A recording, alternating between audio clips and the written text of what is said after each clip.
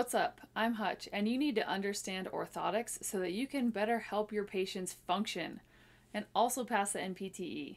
Some patients will need a little bit more assistance than a simple AFO can provide. This is especially true for children who have disorders like cerebral palsy. However, it's important to recognize that the higher their orthotic goes, the more energy is going to be required for them to participate in functional gait. So we'll start with a KAFO, or a knee, ankle, foot orthosis. There are two main types of this. The first is a Craig-Scott orthotic, which is similar to the metal upright version of an AFO, except that this extends up past the knee. And this also requires that the patient stand with posterior trunk lean to help offset their weight. This is really helpful for patients who have things like paraplegia. You can also just get a normal KAFO, which has cuffs for the calf and thigh to help hold it in place. This helps add a little bit more stability. And then typically they have joints at the knee and ankle which can lock into place, or you can have an adjustable range of motion that this patient can move their joints through. If they need even more help, they can move to a HKAFO, a hip, knee, ankle, foot orthosis, which adds a hip band and can actually be bilateral. However, this is really heavy and restrictive and requires a lot of energy to actually be able to use in gait. If your patient is considering a bilateral HKAFO, a better option might be a reciprocal gait orthosis, which adds a trunk shell, and it also has bands that help to assist with limb progression. That reduces the energy expenditure needed for gait just a little bit. Finally, your patient can get something like a Parapodium, which is basically a standing frame with a sit option. In order to actually use this for gait, they have to rock and offset and kind of shift their weight forward. So it's really inefficient, takes a lot of energy. So likely your patient isn't going to be using this for anything functional, but it could assist with general strengthening and getting those muscles to keep working. Now it's time for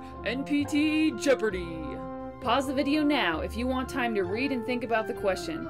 Otherwise, you've got 5, 4, 3, 2, 1. This patient would likely use a rolling walker as well, but the level of impairment suggests limited hip and knee function requiring a more intense orthotic with some level of assist. However, they will likely be able to move at least against gravity for hip flexion and knee extension. Hopefully that covers all of our bases. If not, you can always check out the description box below for a link to my notes on Etsy, or you can comment with questions or suggestions for videos I should do in the future. Otherwise, good luck studying and go change the world.